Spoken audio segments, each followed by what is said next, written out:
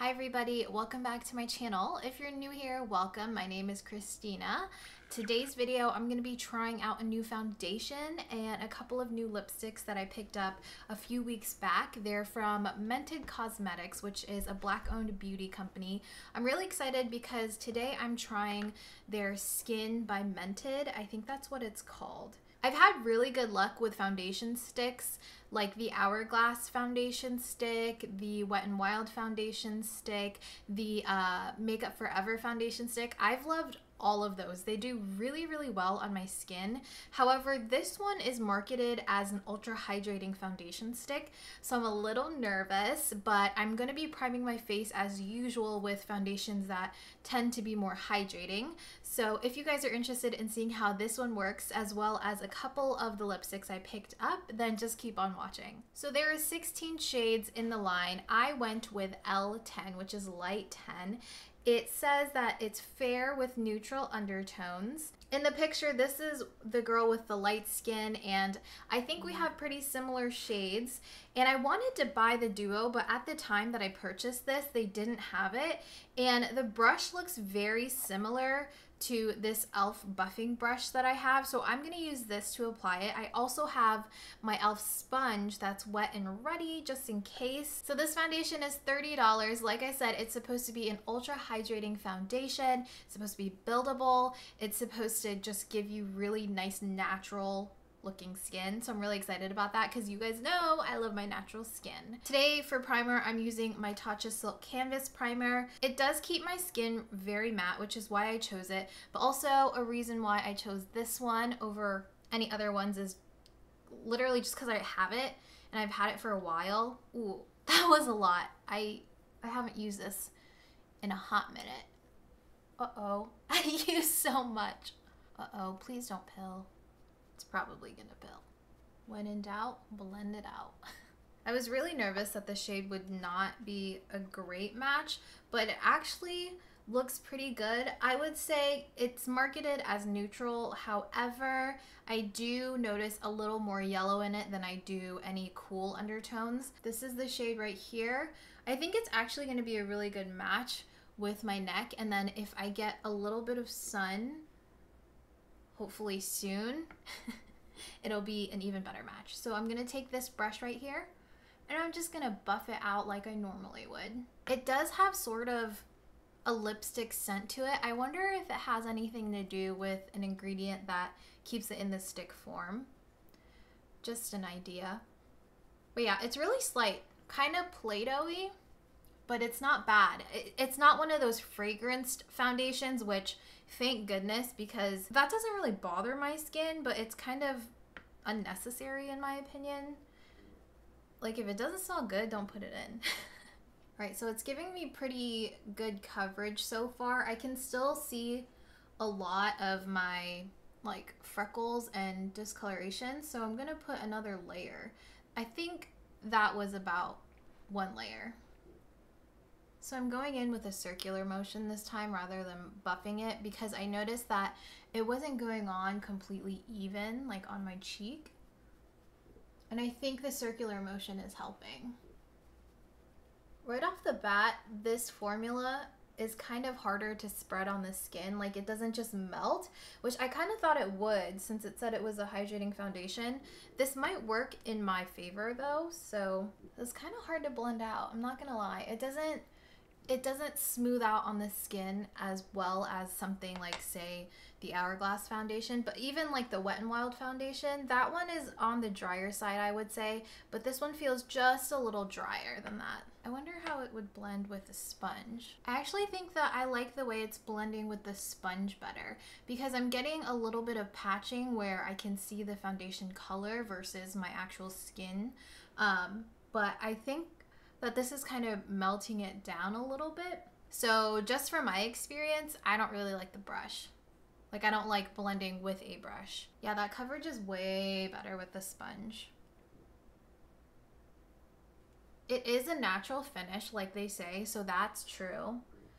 If you like full coverage, this may not be great for you, but I'm thinking that this is gonna be a really good foundation for the summertime for me. I'm gonna dab just a little bit on my nose, and I'm taking it straight from the stick to the sponge. So my skin just looks even. It doesn't look over hydrating, which is really nice. I don't know if the primer has anything to do with that. I haven't noticed in the past that this primer that I used makes my skin very matte right away. It kind of just keeps my oils at bay, if you know what I mean. So I think that this is a good representation of what the foundation looks like on my skin. It is a little bit of a sheen, but I wouldn't say it's anything crazy. Like, it just looks like I moisturized my skin and then it dried down to its regular finish. So this is actually really nice. I can see myself wearing this during the summertime when it's very, very hot, and when I just want something that's quick and I don't have to fuss about. From first impression, I can still see some of my freckling. I have a pimple right here that you can see, but this one has been raised. It's kind of like in the healing process, but it's not fully healed yet, so I think I can still see that, but I don't see the color of it really. But I see my freckles, which of course I see my freckles with pretty much every foundation. It seems a little darker than my neck, but like I said, I'm really hoping that I start to get a little bit of sun in the next couple of weeks, so that should take care of that problem. I feel like this is a very low maintenance foundation that I can wear when I don't feel like fussing with a liquid foundation. So I rolled the foundation up, and as I'm trying to roll it down, it's not rolling down. I have to push it down. That's not a big deal. Just make sure you don't roll too much up then. Let's put a little bit of concealer on to see how my concealer lays. For concealer, I'm just gonna use my e.l.f. Hydrating Camo Concealer. This one's just such an easy concealer. You guys know I'm obsessed with this. The shades I'm using is medium beige and also a little bit of my medium sand.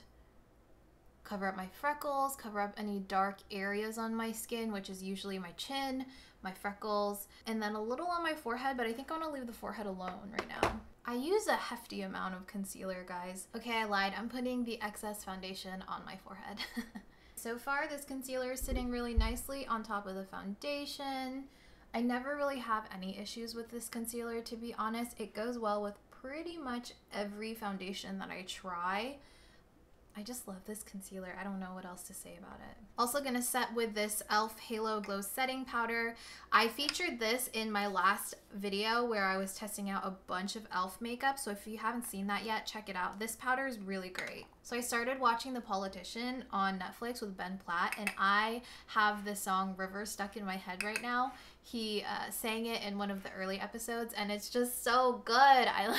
I love Ben Platt. He's so talented. Now I'm using that same powder and I'm gonna set the entire face. So this is the base. This is the entire foundation concealer powder going on. No complaints here. It looks good on the skin. The powder didn't make the foundation look any more dry. The concealer seems like it's sitting well on the skin. I'm a little dry right here, but I think that could be the concealer because I kind of went heavy-handed on my concealer. I'm just gonna blend that out. I have this dry spot right here.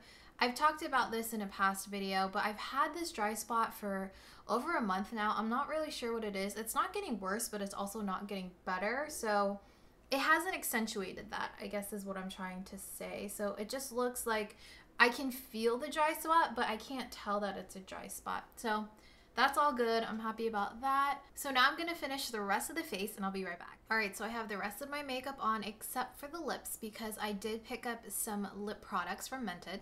So the two lipsticks that I picked up are both semi-matte lipsticks because I don't really like just straight up matte lipsticks. I feel like I like the more natural look. So I bought a duo and I also bought just one lipstick. I wanted the duo for this, but unfortunately they were sold out. So this is the shade Peach Please, and it's such a pretty color. It's very, very similar to my lip color. I have foundation and concealer on my lips right now, but it's similar to what my foundation, what my lips look like. This lipstick was $16.50 and the duo is $28, and the one I bought was the Nude La La.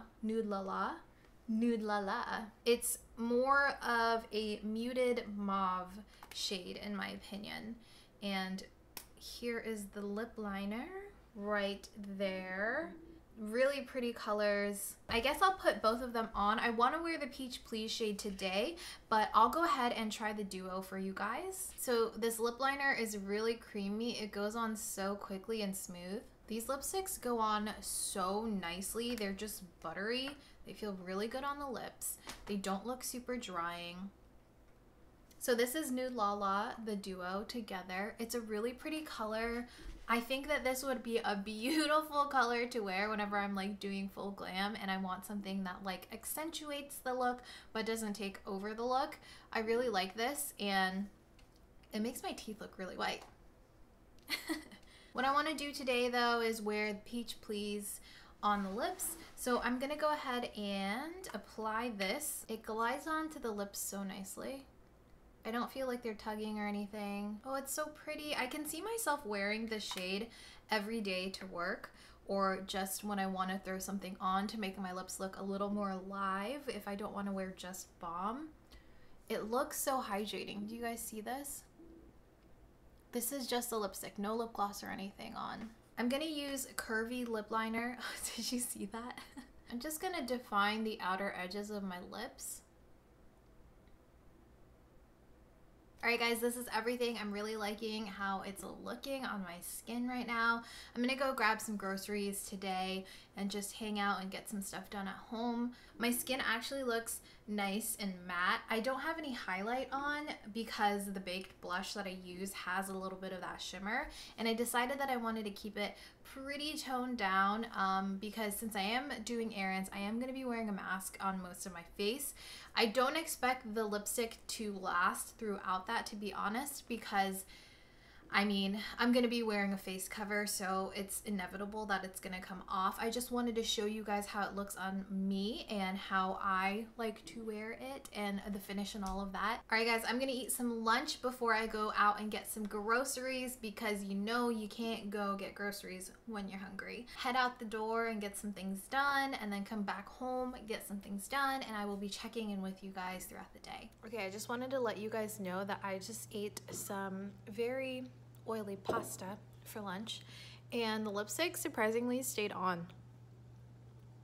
I don't know if that shine is from the pasta dressing, like oil, but looks good. All right, I just got to the grocery store. I'm going to Trader Joe's and it is currently 90 degrees outside right now. The temperature is reading 90 degrees. It's a hot day, but guys, look at my skin. My concealer is kind of creasing, but I don't think that's the foundation. Obviously, I think it's one, the concealer, and two, the powder. Like, I didn't get the powder under there enough. But my skin looks really good. I'm really liking it. Hopefully my mask doesn't ruin it. I made this mask yesterday. I sewed it up and gonna test it out today. So wish me luck, guys. There's a line, so I'm gonna have to wait outside for a little bit. So it's gonna be hot.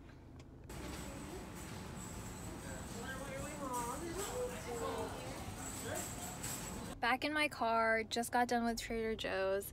Can you see? Can you see this mask ended up being pretty tight because I wanted it very taut to my face. And I have foundation all up in there. Oh gosh. My groceries are in the back, and I also got this Trader Joe's organic coconut water that I want to sip on. I think I'm gonna go to the pet store because I've been wanting to get Watson, my dog, one of those like ram bones, like the horn things to chew on just to keep him busy. I've noticed he's been very bored lately, so I want to stop by and grab something there. I have been fighting myself trying not to go thrifting. I want to thrift so badly. I've missed it so much, but I still want to hold off a little bit, you know, before I go back to the thrift store and go shopping again. So just gonna stop at the pet store and then head back home. Got the bullhorn. Actually, it's a water buffalo horn, but I hope he still likes it. Can you sit? Sit. Good boy. And sniff it a little. He's unsure. There you go. Here, that's for you. Go take it. It's so loud. Sorry, downstairs neighbors.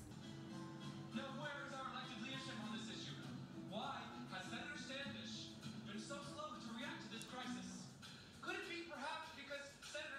everybody, I am back. It is 12:30 at night or in the morning. It's 12:30 in the morning. To be very honest, I was not as productive today as I wanted to be or as I intended to be. I came back from grocery shopping and I basically just like hung around the house, watched some Netflix, played some Animal Crossing.